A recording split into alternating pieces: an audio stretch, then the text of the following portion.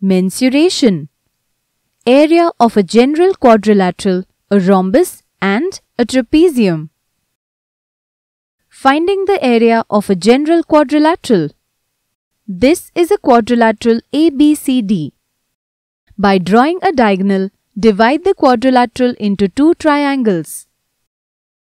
Let's draw the diagonal AC. So we get two triangles, triangle ADC and triangle ABC. Draw the perpendiculars DE and BF. Let's generalize the formula to find the area of a quadrilateral by using the area of the triangles. Area of quadrilateral ABCD is equal to area of the triangle ADC plus area of the triangle ABC, which is equal to half into AC into DE plus half into AC into BF, which is equal to half into AC into DE plus BF into brackets, which is equal to half into diagonal into sum of the perpendicular distances from the other vertices to the diagonal. Find the area of a field in the form of a quadrilateral that has the following dimensions. PR is equal to 6.5 meters, SX is equal to 3.5 meters and QY is equal to 4.5 meters. Therefore, area of the field is equal to half into diagonal into sum of the perpendicular distances from the other vertices to the diagonal, which is equal to half into 6.5 into 3.5 plus 4.5 into brackets. On solving this, we get 3.25 into 8.0, which is equal to 26 square meters. Therefore, the area of the field is 26 square meters. Finding the area of a rhombus. What is a rhombus? A quadrilateral whose all four sides are equal. A rhombus does not necessarily have its corner angles as right angles.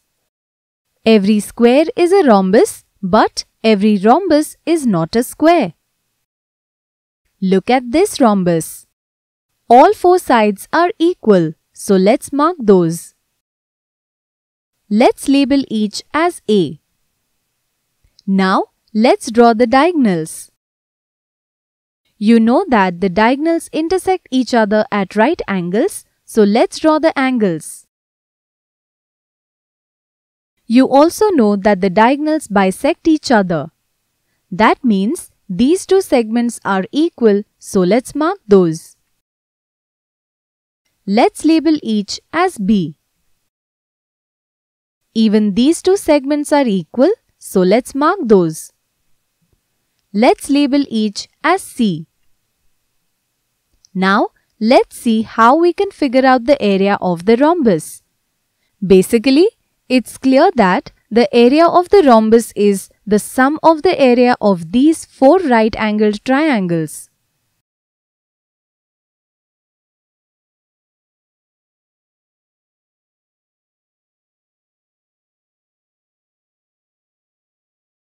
Each right-angled triangle has the area half into B into C. So, area of the blue triangle is equal to half into B into C. Area of the yellow triangle is equal to half into B into C. Area of the green triangle is equal to half into B into C. And area of the orange triangle is equal to half into B into C. Therefore, area of the rhombus is equal to 4 into half into B into C.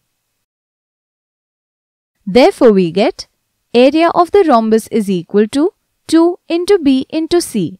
So, we have a formula. The area of a rhombus is twice the product of the half length of the diagonals. Look at this rhombus. All four sides are equal, so let's mark those. Let's label each as A. Now, let's draw the diagonals. You know that the diagonals intersect each other at right angles. So let's draw the angles. Therefore, area of the rhombus is equal to area of triangle ABC plus area of triangle ADC, which is equal to half into AC into OB, half into AC into OD, which is equal to half into AC into OB plus OD into brackets, which is equal to half into AC into BD, which is equal to half into product of diagonals. Let's take a look at a word problem. The diagonals of the rhombus are 30 centimeters and 20 centimeters. What is its area? Area of a rhombus is equal to half into product of the diagonals, which is equal to half into 30 into 20, which is equal to 300 centimeters square. Therefore, the area of the rhombus is 300 centimeters square. Let's take a look at another one. The diagonals of the rhombus are 12 centimeters and 16 centimeters. What is its area? Area of the rhombus is equal to half into product of the diagonals, which is equal to half into 12 into 16. Therefore, area of the rhombus is equal to 96 centimeters square. Let's take a look at another one. The area of a rhombus is 120 square centimeters. If one diagonal is 12 centimeters, find the other one. Let's assume that the missing diagonal is D.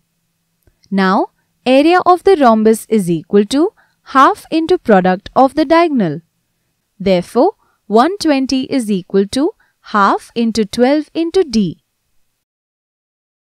Therefore, 120 is equal to 6 into D. Therefore, D is equal to 120 upon 6, which is equal to 20.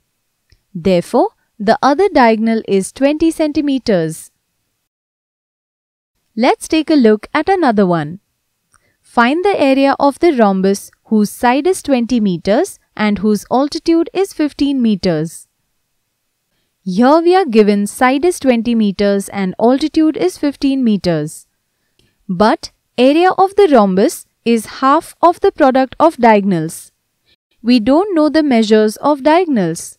So, how can we do this? Do you know any property about the rhombus? The rhombus is also a parallelogram. So, finding the area of the rhombus is same as finding the area of a parallelogram. Remember, area of the parallelogram is equal to base into height. Therefore, area of the rhombus is equal to base into height, which is equal to 20 meters into 15 meters, which is equal to 300 meters square. Therefore, area of the rhombus is 300 meters square. Finding the area of a trapezium. What is a trapezium? A quadrilateral where one pair of opposite sides is parallel to each other. Let's draw a trapezium and try to find out the method to calculate its area. This is a trapezium. This is the pair of opposite sides that are parallel to each other. Now, we can see that this side is shorter. So, let's draw perpendicular lines from both these points to the opposite parallel side. Now, we have divided the trapezium into 3 parts. There are 2 right-angled triangles. The central part forms a rectangle.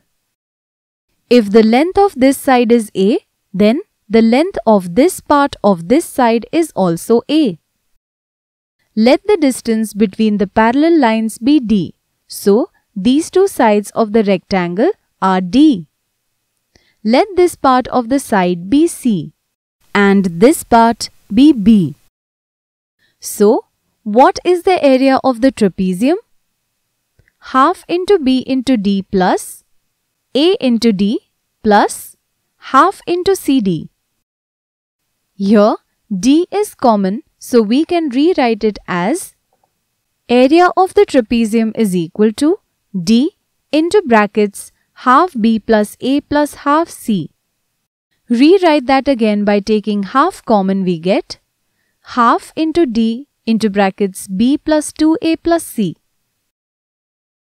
This can be written as B plus A plus C plus A.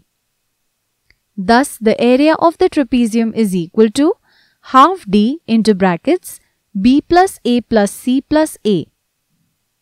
What is B plus A plus C? This is side of the trapezium. What is A? This is side of the trapezium. So, we can write the formula for area as half into D into sum of the length of the parallel sides. We know that D is the distance between the parallel sides of the trapezium. Therefore, area of the trapezium is equal to half into sum of the length of the parallel sides into distance between them. The parallel sides of a trapezium are 30 cm and 20 cm. The distance between them is 15 cm.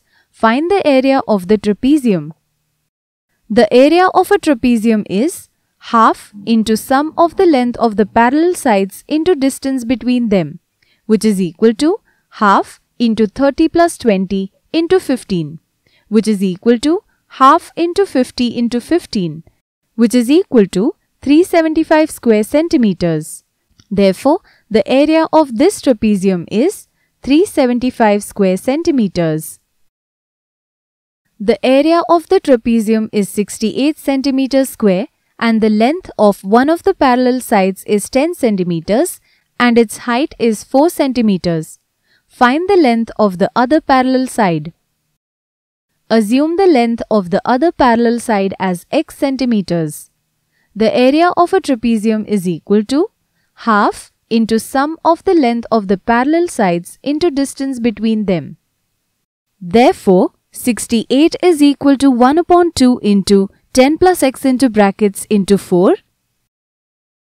Therefore, 68 is equal to 10 plus x into brackets into 2. Therefore, 68 is equal to 20 plus 2x. Therefore, 68 minus 20 is equal to 2x. Therefore, 48 is equal to 2x.